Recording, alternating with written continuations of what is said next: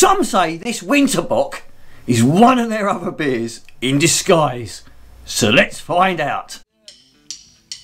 See me walking around, I'm the boy about town that you heard of. See me walking the streets, I'm on top of the world that you heard of. It's beer o'clock, and from the Ayinger Brau in Bavaria, we have a bottle of their Winterbock coming in at 6.7% ABV.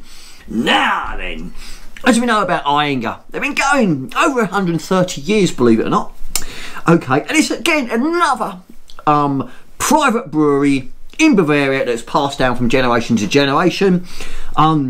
It's owned by the Insel Kammer family, believe it or not, and they produce some very good beers. Do Ayinger. If you're ever in Munich, where you've got the Hofbrau house, which to me is very touristy, Hofbrau. I don't like it in Hofbrau house, to be honest.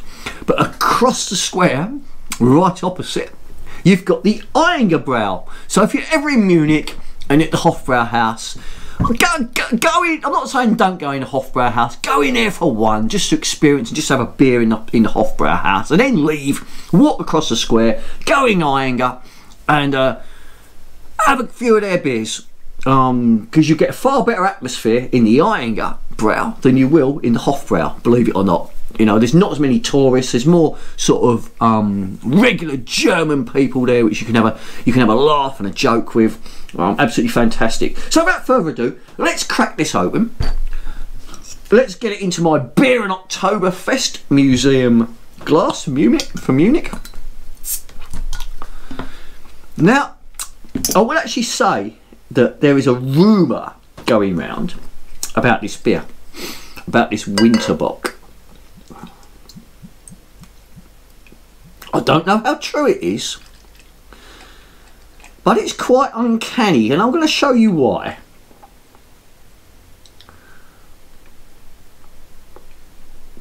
Right, so first things first, look at that beautiful beer. It is a dark brown colour. There's a little bit of ruby in there. If you look through it, the light, a little bit of ruby. It's got a beautiful 2.5 finger tan type foam head. Let's get the aromas.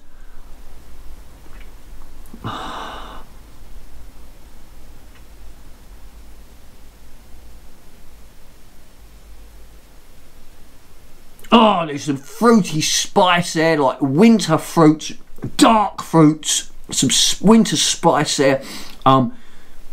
Smells of freshly baked bread.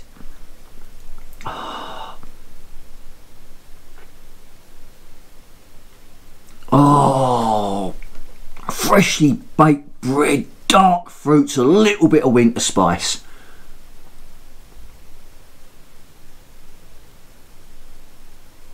Oh, smells beautiful. Let's dive in and give it a try. Cheers.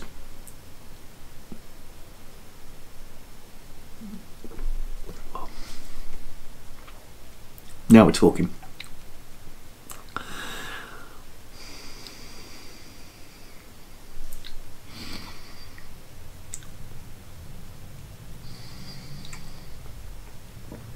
Oh. I've got to take another sip. Sorry.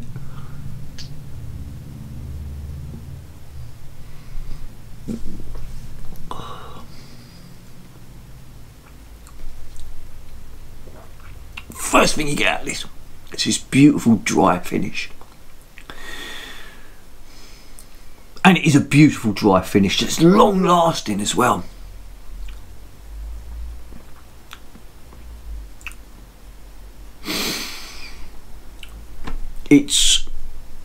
Let's take another sip.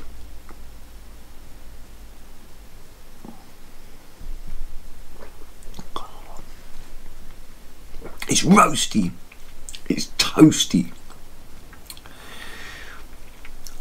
You're getting these dark fruits coming in, this winter spice. There could even be a little bit of sort of caraway there, to be honest.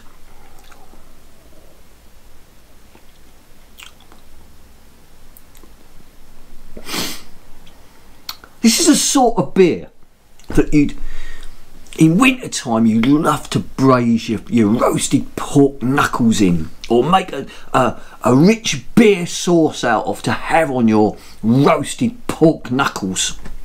Oh, this is awesome.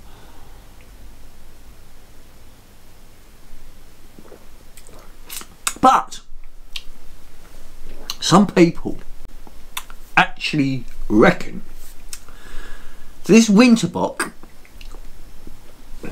is a beer that Ayinger actually brew all year round, and they just rename it wintertime. They put it in these bigger bottles and rename it wintertime as a Winterbock. And the beer, which we're talking about, I'll just go and get the bottle because I have one up here because I do like the bottle. Right. Some purists reckon that this beer here, the Ayinger Winterbock, is their Doppelbock, which is their celebration or celebrator. Okay. They call it a Dunkel Stark beer, but people call this a Doppelbock as well. The uncanny thing about it, right, is look at the ABV. 6.7% ABV. Now, I've reviewed this beer and it looks like this, and believe you me, it tastes very similar.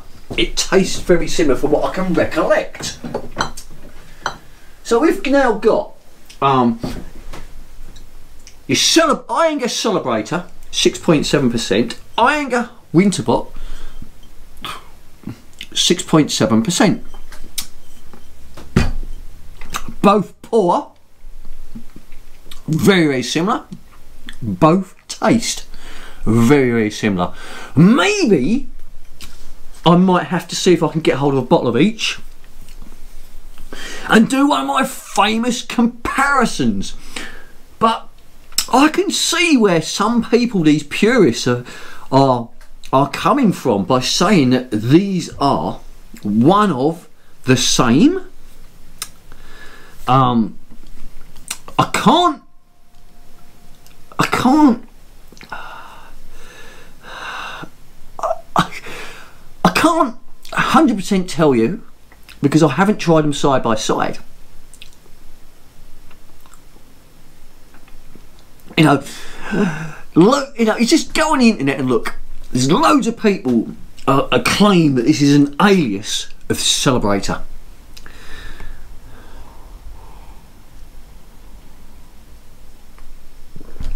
And there's a lot of people saying they've never had them side by side to compare. So maybe that's something I need to do. I need to get a bottle of Celebrator and a bottle of this Winterbock and put them side to side, because there is an uncanny resemblance to these two beers. This is just so drinkable. This is just so drinkable. It's unbelievable. It's so smooth. It's so drinkable.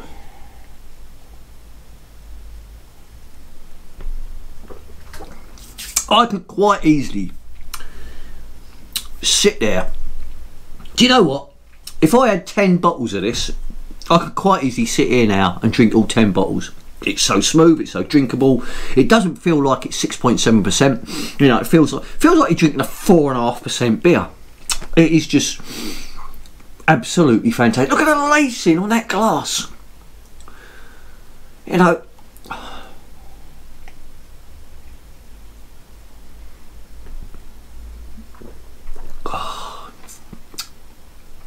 if you're going to sum this beer up, it's a rich Doppelbock with this fresh bread, dark fruits, roasted malts. It's just lovely. You know, believe you me, I'm going to be honest here, it's taken me a while to get into drinking like Doppelbocks and Dunkels, you know, because believe you me, 5 years ago I didn't like this style. I'm going to be honest with you, I did not like this style 5 years ago. I kept trying it and wanting to like it and just couldn't. I just couldn't do it. And then I suppose the trigger for this was really going to Bamberg in 2019, and same as me like the smoked beer. I couldn't stand smoked beer, and yet going to Bamberg, I suddenly got into the smoked beer and having a smoked Doppelbock, and I just smoked Doppelbock from Curler, and I think it just touched a nerve in the back of my head that it was like this crazy buzz moment, like Mark, fucking hell, you're like missing out on these great beers. Get your ass down the shop and start getting on these Doppelbocks. Start reviewing them. Start getting into them. Getting into that style. And I ain't looked back. You know, next time I'm in Germany, I'm probably going to walk into a beer hall, and rather than what I'd usually order were a Pils, a Hells, a Keller beer, a wheat beer, I might start looking at going, oh, I'll tell you what, we got I have a Doppelbock, I have a Dunkel. How your taste buds change, how your brain works, eh? Look, if it's a Winterbock and it's brewed differently, fair play. If it's a clone of your Celebrator, so be it. At the end of the day, this is a great beer. This is a beer to try before you die. I will try and source another bottle of this alongside a bottle of Celebrator, and we're going to put them head to head. This is a video for the future, definitely.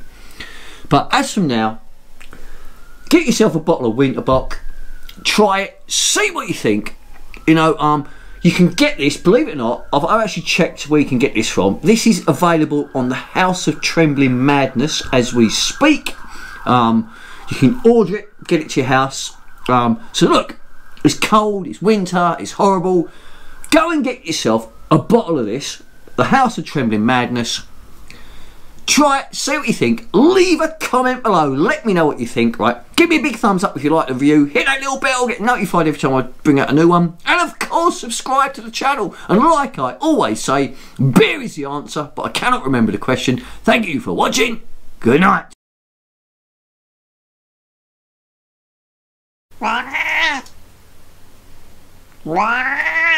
TT says, never play with matches, fireworks, and always drink responsibly.